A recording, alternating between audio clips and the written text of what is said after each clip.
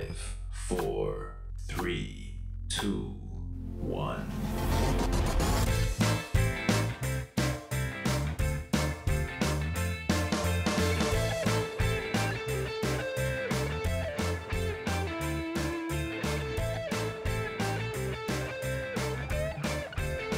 Hello and welcome to TrojanVision's The Week That Was, covering the news and events for the week ending Friday, February 25th, 2022. I'm your host, Aaron Taylor. College students from across the state converged on the state capitol Thursday morning in an attempt to bring attention to funding for public colleges and universities in Alabama. Georgia Clark has the story. Troy University's Student Government Association and Freshman Forum made their way up to Montgomery Thursday morning to rally for higher education. Higher Education Day urges Alabama lawmakers to provide more state funding to Alabama's 14 public universities.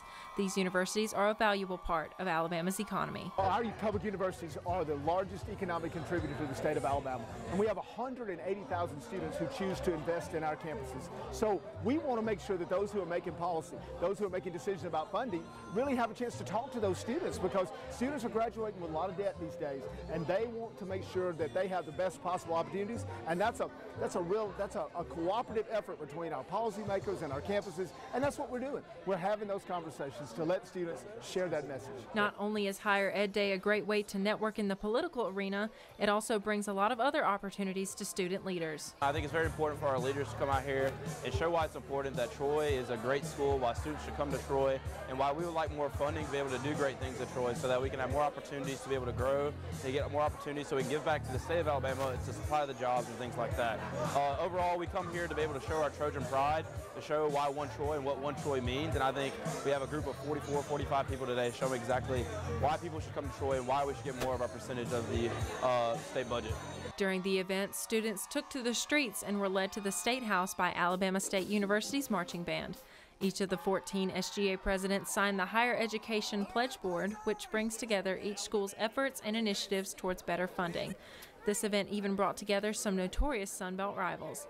Following the march, students attended a luncheon and heard from senators who are working to pass higher ed funding legislation. Governor Ivey also spoke and expressed the hope she has for Alabama's future. To see all of you here today passionately advocating for what you believe in shows me that Alabama is in great hands going forward, and our best days are sure just ahead. Legislators and student leaders alike stress the importance of coming back to Alabama. Alabama suffers from what is known as brain drain, where most college graduates leave the state after receiving their diplomas and never return.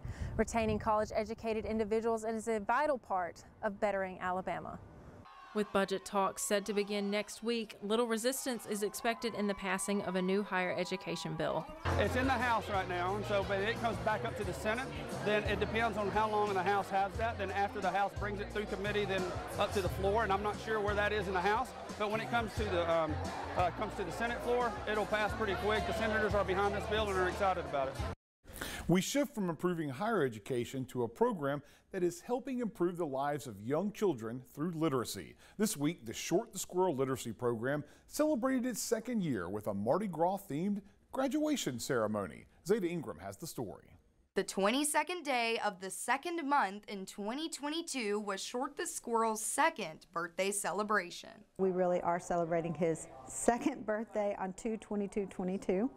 We're also celebrating Mardi Gras. And it doesn't stop there, because the literature-loving squirrel had a 2-in-1 celebratory event due to also graduating from the Idea Bank in downtown Troy. We are excited to celebrate Short's second birthday party, but we are also excited about Short's graduation from the Idea Bank, and he will be transitioning into the Pike County Economic Development Center. Short's big move called for an event that was filled with all of his friends, goodies, and giveaways after a day of him traveling across the state to multiple schools for sharing his message. By taking Short into communities and into schools, we're giving children the gift of seeing a character come to life. And so from the page, from the videos, to in reality, the same message is reiterated 3 ways, and that is waiting time is reading time, and Short loves you, and Short wants you to read. And that's why Short and his team do what they do. The Idea Bank has helped Short on his journey tremendously, and that is a huge reason to celebrate. Well, the fact that 2 ladies and a 6-foot squirrel have accomplished their 5-year strategic plan in 18 months goes to show you that things can really happen quickly. The whole idea of helping with literacy and improving reading in our state is our mission. If you'd like to learn more about Short the Squirrel or how you can help Short with his mission, visit shortthesquirrel.com. Zeta Ingram Troy, TrojanVision News. A year's worth of school memories is available annually to Troy University students through the Palladium Yearbook. However, in recent years, there haven't been as many people showing up to say cheese. As Claudia Peppenhorst shows us, the yearbook staff is working on ways to get as many Troy students as they can in the next yearbook. Say cheese. Spring Picture Day is upon us again. Troy students got their chance to be featured in this year's upcoming Palladium through Picture Day and were able to reminisce on the previous school year with the opportunity to buy the 2020-2021 yearbook. So today we have a table set up with Art Solomon as our photographer, and they're here to take portraits for students and faculty. So at our table we have little cards that students sign up with the photographer, and yearbooks for sale. If students bought last year's yearbook, they can pick it up today, or they can pre-order the book we are making for this academic year. This year's Palladium theme, Back to the Basics, focuses on featuring aspects from the original Troy University yearbooks, and they are encouraging every student to get their picture taken so they can have a memory to look back on for years to come. Palladium's theme this year is Back to the Basics. So it's the year of the book is 2022, and the original Palladium came out in 1912. So we're taking it way back to our origins and looking at some of the style decisions that they made in 1912, back before all of the computer programs and designing programs were a thing. If you missed Picture Day, there's still time to be featured in this year's Palladium. You can download Yearbook Snap from the App Store, type in Troy University in the school name section, and submit the password Trojans2022 to start uploading your pictures. You can submit photos from your phone. So if you have a portrait you want in the yearbook, you can submit a portrait and you'll put portrait for the yearbook. Or if you have pictures from any event you attended on campus, you can submit those to the yearbook as well. We're going to take a short break, but when we return, we'll see how Troy University's International Art Center is bringing attention to the work of a Troy art professor. Stay tuned. We'll be right back. We all dream, but dreams quickly become distant memories unless we do something about it. Do everything in our power to learn to lead. At Troy University, we offer leadership opportunities from day one. We're dedicated to teaching a new generation to lead change. Do you have what it takes to change the world?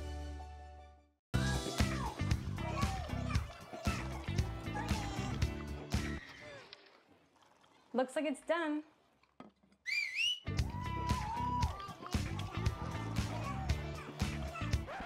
Don't let salmonella get funky with your chicken. On average, 1 in 6 Americans will get a foodborne illness this year. You can't see these microbes, but they might be there. So learn the right temperature to cook each type of meat. Keep your family safe at foodsafety.gov.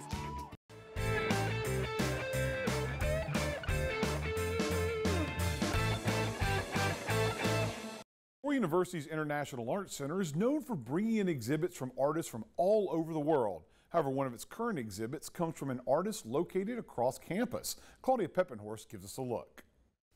The International Art Center is now home to a new exhibit featuring artwork from Troy University art and photography professor Will Jacks. The exhibit, Absolute Rest, focuses on non-traditional photography and how Jacks took a new approach to the medium. This exhibit is called Absolute Rest, and it is a collection of work by our newly hired photography professor on campus, Will Jacks. And it is an exploration into photography and different ways to approach it. He is a very talented traditional photographer, but in this particular series, he dives into examining a new way of presenting and a different technique. The exhibit is considered photography, but the content is not actually created through the use of a camera. Working with traditional analog techniques, Jax was able to explore this new medium and expose others interested in photography to it as well. They're also made without cameras. Photography at its core is just writing with light. And so this work is kind of a bridge between traditional printmaking, not just photographic printmaking, but other forms of printmaking, and lens-based photography. And so I was very interested in exploring and kind of pushing the boundaries of what photography can be and is and has been traditionally assumed to be. Through this exhibit, Jax hopes he can inspire other photographers to always think of different approaches and ideas about photography. I hope that they look at this work and begin to open a small little space in their minds to realize that that photography is has more possibilities than what they've always assumed it to have. And if you can open that little space specific to photography, then where might you be able to open that space for other aspects of your life? Claudia Peppenhorst, Troy, TrojanVision News. A Montgomery-based Troy alumnus brought his artwork to the city of Troy this week. The Johnson Center for the Arts will host a display of work from artist Madison Fail. Taylor Wayman gives us a look. For Troy alum Madison Fail, art is a passion that came naturally. His focus, realism. Through Fail's paintings, he captures imagery of people, animals, and other forms of art that shed a light on life. I love capturing a thing, a person, an animal, an emotion, and I love being able to do that in a realistic way. I think that's lost a lot in this day and age, but my grandmother always said that, you know, good will always be good. So I just love to paint realistically. I've always loved it. I love being able to capture something that's real, even if that's from a photograph or from life. Though not always bright and happy paintings, they're real. They share the reality of the darkness we all face throughout our journey. There's a little bit of a darkness to them, which is fine, which has always been there, which I enjoy. I try to be a bright, happy person, but that doesn't always come out in the work. So I think that there's I was very interested in theater when I was at Troy, so my mother was a ballet teacher, so I grew up in the theater, and I've always thought there's a slight theatricality to some of them, so I think that's part of it as well. Some paintings are known for their beauty. Other paintings are known for their historic value. Madison Fail likes to trigger emotion in his paintings that brings real pieces to life. I've always painted. My grandmother was a portrait painter, so I started off painting from life, from people. While I was at Troy, I only painted from people and figure drawing, portrait painting. So that's just really what I've always focused on. I've ventured off into abstraction and more conceptual stuff, but it always kind of comes home to figurative painting, realism. Taylor Wayman, Troy, TrojanVision News. Valentine's Day was a little over a week ago, and while there's no one way to celebrate the day, it's a holiday that's celebrated in a variety of different ways around the world. Troy's International Students Cultural Organization had some fun quizzing students about how the holiday is celebrated in different countries. Amelia Harrell has the story. On Thursday the 17th, ISCA celebrated a late Valentine's Day by holding a trivia night with questions about Valentine's Day all around the world for both international and domestic students to enjoy. So with Valentine's Day being Monday, we really like the idea of doing something Valentine's Day themed. It took a while to kind of come to the trivia night idea, simply because we were wanting to do something that was really truly international, because when we looked at it, Valentine's Day is not only an American celebration. Many other countries and cultures celebrate it worldwide. These questions range from U.S. pop culture to holidays around the world. Students work together in teams with a variety of backgrounds to answer the questions for points. Students with the most points at the end of the trivia night won a sweet and savory prize, which included some known treats from different countries and some U.S. favorites. We chose trivia night because it's a fun way to get people interactive and interested, and especially when you bribe them with prizes, it makes the competition really fun. And we were able to research a little bit and figure out exactly how other countries and cultures celebrate Valentine's Day, and if they don't celebrate Valentine's Day exactly, what do they celebrate instead, or how do they celebrate instead?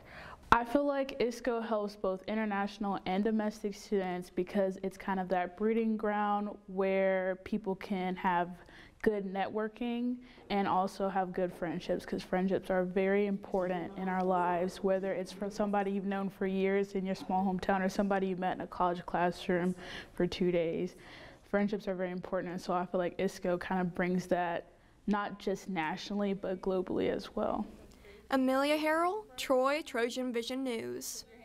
We're going to take another quick break, but when we come back, a Troy sorority spends the weekend working to fight child abuse. That's coming up right after this, so stay tuned. We all dream, but dreams quickly become distant memories unless we do something about it. Do everything in our power to learn to lead. At Troy University, we teach everyone to be leaders in their field. We're dedicated to teaching a new generation to lead change.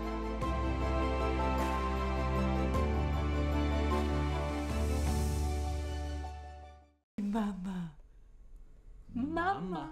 Say mama. Yeah. I don't know how to tell you this, but I'm almost 2 now and still not responding. That's one sign of a communication disorder, and delaying treatment can affect my development. Many parents aren't aware of the early signs of speech, language, and hearing disorders, yet early detection and treatment can improve quality of life. Say dada. Ugh, here we go. Identify the signs of communication disorders.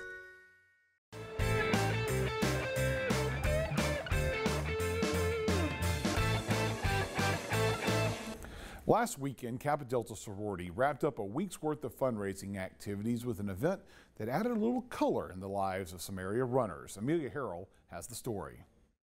The Kappa Delta Shamrock Run on Saturday 19th was a colorful ending to the sorority Shamrock Week. This week was dedicated to raising money for KD's philanthropies, bringing fun events to the Troy community as well. The event consisted of a 5K run along a hiking trail at the new Troy Recreational Center. There was also a fun run for people to continue their colorful adventure after they had completed the 5K. This color run is a part of our Shamrock Week, and the whole week we raise money and awareness for our philanthropy Prevent Childhood Abuse America. And the really cool thing is that 20% of the proceeds will go to the National Prevent Childhood Abuse America, but 80% stays local right here in Troy and goes to the Pike Regional Child Advocacy Center. The Shamrock Run was enjoyed by people all over Troy, from fellow students at Troy University to young children and their families, and even to the older folks within the Troy community. There was even some of our furry friends that decided to take part, donning the colors on their fur instead of a shirt provided by Kappa Delta. The girls at Kappa Delta enjoyed the event as well, throwing color onto passerbys and sometimes on each other. A few of them were also stationed to provide encouragement to the runners. I love it. This is my second year doing it. I think it's just really fun, see everybody come out here and just have a good time and really put their full heart and just doing the run, putting their heart into our philanthropy and everything. So I'm really thankful for it. It was very fun. We are so thankful for our community, our friends and family for coming out and supporting such a great cause. Last year for Kappa Delta Shamrock Week, they had raised around $57,000 for preventing childhood abuse in America. As of Saturday, the amount raised this year is still a surprise for KD to reveal at the end of their philanthropy week. One thing is for sure, the Shamrock Run was no ordinary walk in the park. Amelia Harrell, Troy, TrojanVision News. And that wasn't the only fundraising event Kappa Delta had going on last weekend. They kick off the weekend with a night of music, food, and fun, all in the name of helping local children. Kaylee Wright has that story. Family, friends, and students alike congregated on Sorority Hill on Friday night to listen to music,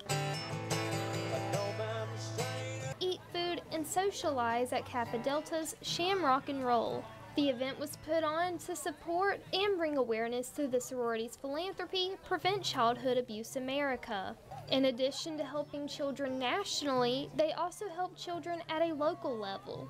Our philanthropy is important because 80% of the money that we raise stays local here in Troy, and that's something I think is really special because no, we don't get to interact with the kids because of like confidential reasons, but we get to see the difference that our money makes, and helping with the Pike County CAC, getting to just work hand in hand with them, it just means a lot to us and to our sorority as a whole. So Kappa Delta helps children in more ways than one. In addition to raising money for Prevent Child Abuse America, they also serve as mentors for the Girl Scouts. Along with helping Prevent Child Abuse America, we also do the Girl Scouts of the USA, so that's kind of like our second philanthropy. So we get to do badge days and help the Girl Scouts here in Troy too, and just showing how local our philanthropy is. Like just getting to work hands-on with the Girl Scouts and just getting to see the difference that we make in their lives and instill confidence in them is just a really cool thing also. In addition to the fun and festivities, KD also announced their Shamrock King that evening. So for our Shamrock King, each fraternity nominated a boy to run, and throughout the week that boy raised money for our philanthropies. They came to our spirit nights that we hosted, and anything in between. They helped us set up some of these events, and so they've just been a really, really big help this week, and we appreciate them. The boy who won went above and beyond. He helped us set up this morning. He's going to help us set up for the run. He raised a total of $1,846 to go towards Prevent Childhood Abuse America, and that is Jacob Shiver. Just a little message for everybody. If you're passionate about something or passionate about somebody's philanthropy or a club or anything, just go above and beyond and do all you can to help give back, because it means a lot to the people and the organizations if you just be there and just to help them out. It's time for our last break, but when we return, we'll have the rundown of an action-packed weekend of Trojan sports. Stay tuned, we'll be right back. We all dream, but dreams quickly become distant memories unless we do something about it. Do everything in our power to learn to lead. At Troy University, we teach everyone to be leaders in their field. We're dedicated to teaching a new generation to lead change.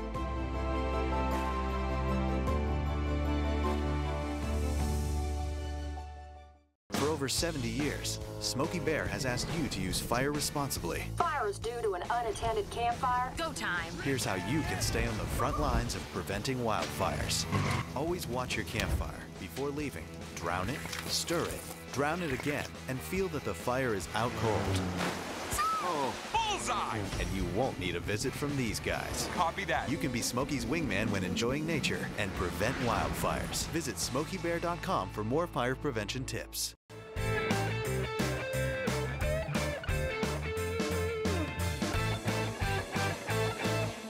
The Trojan baseball team kicked off the Skylar Meade era with the sweep of the Holy Cross Crusaders. DeAndre Larkin has more on the team's season's opening weekend.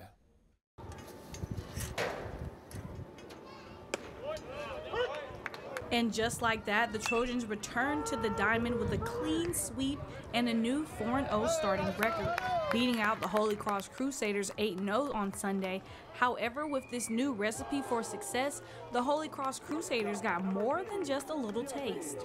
It was, good weekend. You're always a little worried about how much, having enough pitching when you got 36 innings, but, the pitching staff did really well. Offensively, we turned the corner after the, jitters of first night, and we played great defense throughout, which we're more than capable of doing, so I'm glad to see it translate to, to the field. Senior third baseman Easton Kirk, with 2 RBIs and a home run, explains how even though the change in coaching doesn't stop the legacy they plan to keep going with head coach Skylar Meade and the rest of the Trojans. It's helped me out a lot. He come in and he's gotten really close with me since he's been here, and he just has a bunch of confidence in everybody on the team. So I think every player that's here really loves him, and he really cares about all of us, and I think that really helps a lot going into a season where your coach, he'll ride for you and he'll do anything for you. I think that helps you a lot when you're playing. But it's going to continue to be like for years with Coach Meade here now, and so that's what, we don't have many seniors, but all of us, we try to just bust our tails every day at practice and just show the younger guys how we've got to do this for so long. Up next, the Trojans will play the Auburn Tigers at Auburn University for their first midweek game of the season. Deandra Larkin, Troy, TrojanVision Sports. The Trojan softball team narrowly missed a sweep of the Ole Miss Rebels in last weekend's Troy Invitational. Simon Schussler has the results from Sunday's final game. The Trojan softball team entered the last game of the Troy Invitational Sunday on a 9-game winning streak and looked to stay hot against a team they had beaten the day before in Ole Miss. Leanna Johnson started the day off on the mound for the Trojans, but only survived 2 innings after giving up an earned run and 2 walks. The Trojans cycled through 2 other pitchers in the third, and by the time the inning came to a close, the Trojans found themselves in a hole down 5-0. Troy would tack on a run in the 4th thanks to a solo shot by Ansley Finch, but Ole Miss was able to answer, scoring a run in both the 4th and 5th innings, giving the Rebels a 7-1 lead midway through the game. Today, because they had seen Leanna had been through the lineup multiple times, we changed it and we did not make plays behind our other pitchers, and we have to make plays behind other pitchers. If you thought the game was all but over after the Rebels gained a 6-run lead, you probably weren't alone, but Troy had other plans. The 5th inning was especially kind to the Trojans as they were sparked by a 3-run Kelly Horn bomb and a Jade Sennis RBI to bring the Trojans within 2. Well, I actually swung out of my shoes on the first pitch and completely missed it, so I had to kind of back it down a little bit. I knew that girl was going up and in pretty hard, and she had some good velo on her, and she's a very good pitcher, so that's just what I was looking for. I was looking for in, and that's what I got. The 6th inning brought the Trojans even closer. Despite giving up a run in the top of the inning, the Trojans would tack on 2 in the bottom of the 6th to put the score at 8-7. Unfortunately for Troy, however, that score would remain unchanged as the scoreless final inning gave the Trojans their 2nd loss of the season. Yeah, we always focus on in practice and then through the fall just to be very, very gritty and to never give up on the late innings. That's where we pride ourselves, is winning the late innings, and you know, whether that's pitching and defense or hitting. But yeah, we had full confidence in each other that we're actually putting some pretty good swings on that girl, and then we forced her out, got another one, and put some good swings on her. But yeah, overall just a good day, but you know, couldn't get it done at the end there. Simon Schussler, Troy, TrojanVision Sports. And the women's basketball team played their final home game of the season last Saturday against Georgia Southern. Jacqueline Lambert has the highlights from the exciting matchup against the Eagles.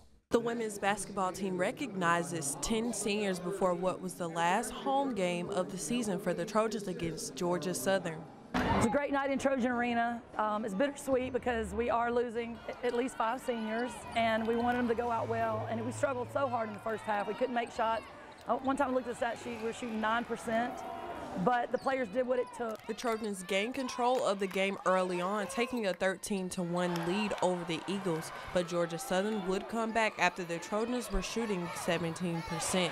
The Eagles would lead 18-17 going into the 2nd quarter. Georgia Southern would remain in control, going up by as many as 10 points, but Troy would cut it to a 2-point lead, with the score being 39-37, favoring the Eagles into the half. Out of halftime, things stayed the same at the beginning of the quarter for the Eagles, holding on to their lead while Troy would respond, keeping the game close with Georgia Southern leading by 2 with a little over 5 minutes left in the 3rd. The turning point of the game for the Trojans would come shortly after when they tied things up at 49 before senior guard Tia Johnson scored a contested 3, resulting in a foul plus a successful trip to the free throw line, making it a 4-point play with the Trojans taking the lead. And then in the second half, the lid came off for some of our guards. It started with Tia Johnson, who made the corner 3 and got fouled. Nobody's been in the gym more than she has and deserves to make shots, but she's been struggling to make shots, and we feel like the lid came off for her, and that kind of opened it up for other guards to score. From there, Troy never let the lead go and spoiled any chance of a comeback by the Eagles at the free throw line, making 6 consecutive free throws, beating Georgia Southern 82-70 in their final home game of the season. Some of the highlights of the game came in the Trojans' rebounding numbers with 71, the most in the nation for any Division I team against another D1 team this season. Felmis Karanga accounted for 24 of those rebounds on her own. Felmis got 24 rebounds. Tina Stevens had a double-double, getting 12 rebounds. So they understand that if we're not shooting well, we got to rebound more, and that's what they were doing. And the Trojans ended their week winning the Sun Belt Conference Championship after defending App State. Congrats to the women. And that is the week that was. To find out what's happening on a daily basis, you can tune in to Troy TrojanVision News at 5, 6:30, and 10:30 Monday through Friday. Or you can visit us anytime on the new TrojanVision news blog at today.troy.edu/TrojanVision. Have a good week.